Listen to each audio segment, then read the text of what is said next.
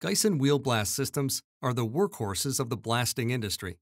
Our Wheelblast catalog is made up of three models: the 401T, 402T, and the larger 702T.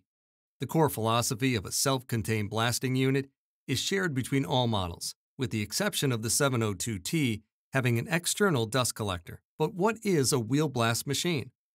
How does it differ from an air blast cabinet? An air blast system pushes or sucks media through a hose by using compressed air, while a Wheelblast system essentially throws media using a spinning wheel. A Wheelblast system is electric-driven rather than by compressed air.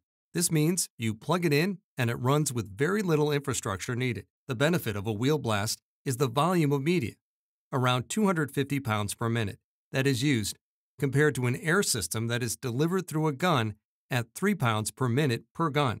A Wheelblaster gets its name from the part that throws media, which is a cast wheel spinning at a high rate of speed. This wheel is powered by a direct drive electric motor. Some models are equipped with two wheels, each with their own electric motor, but the basic machine features remain consistent. A Wheelblast is an all-in-one machine made up of three parts: a blasting cabinet, a bucket elevator, a reclaim system, and dust collector, all built as one system, except on the 702T, which has a separate dust collector. The component breakdown includes a blasting wheel, a rotary sieve, bucket elevator, the dust collector, which also creates an internal vacuum, helping the reclaim system's air wash and cyclone to function. The hopper feeds media into the blasting wheel, which distributes media into the cabinet.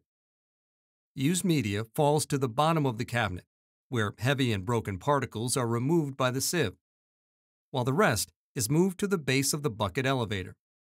The bucket elevator lifts the media to the top of the machine. The reclaim process begins here. At this point, three things happen, all of which are powered by the dust collector.